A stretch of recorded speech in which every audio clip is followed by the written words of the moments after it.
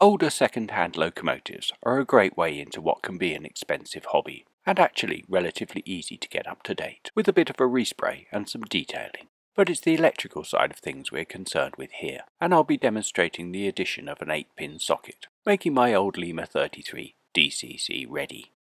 I've already done a significant amount of work to the body, with a complete respray, the addition of some detailing parts like the hoses for the push-pull operation, new decals, flush glazing, and some new grab handles made from wire. I'm going to be adding some lights, but for this video, it's the wiring of the socket for the DCC chip I'll be covering, showing just how easy it is to get your venerable locomotive bang up to date.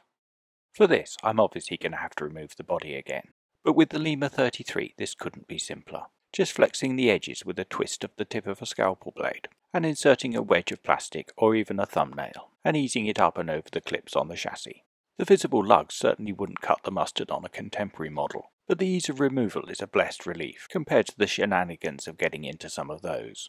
The first thing we notice is just how much space we've got, particularly without the moulded glazing unit, which usually holds down the weight. I glued that down when I did the flush windows.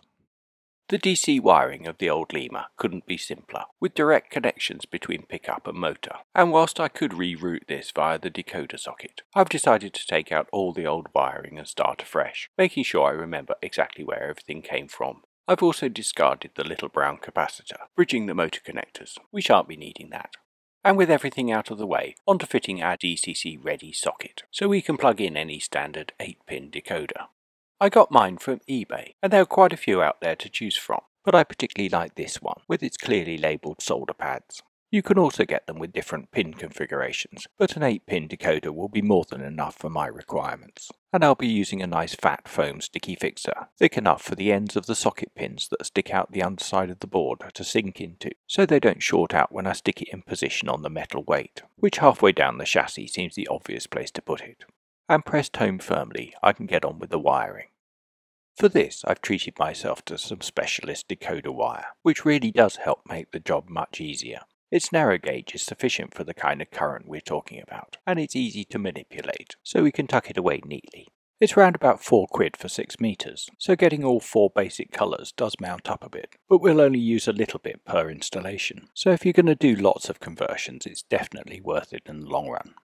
I'm going to start with the connection to the pickups on the trailing bogie, soldering the black wire to that spring clip, just like with the DC, stripping the ends of the insulation with my precision wire cutters I got specially for the job. Again, a bit of an investment, but one that's definitely paid off.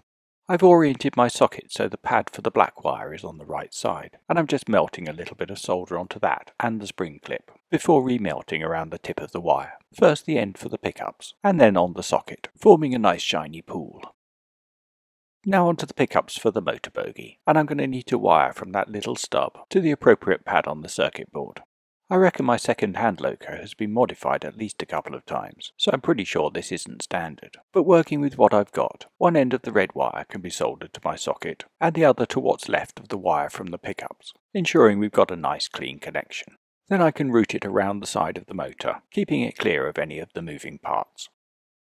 Now for the grey wire, which goes to one of the commutator brushes on the motor. DCC wiring may seem complicated, but actually it's incredibly simple. The red and black wires take the alternating current from the track to the decoder, which outputs a variable direct current to the motor via the grey and the orange. So all we're really doing is splitting the original wiring into 2 halves, with the decoder in the middle. Then to finish up, at least as far as the motor is concerned, I need to do the same thing with the orange, soldering one end to the sprung brush assembly and the other to the square pad on the socket, laying down a bit of solder first, before trimming and stripping the end and soldering in place. Now all we need to do is fit the decoder itself, just making sure we get it the right way round, before pushing the pins into the socket.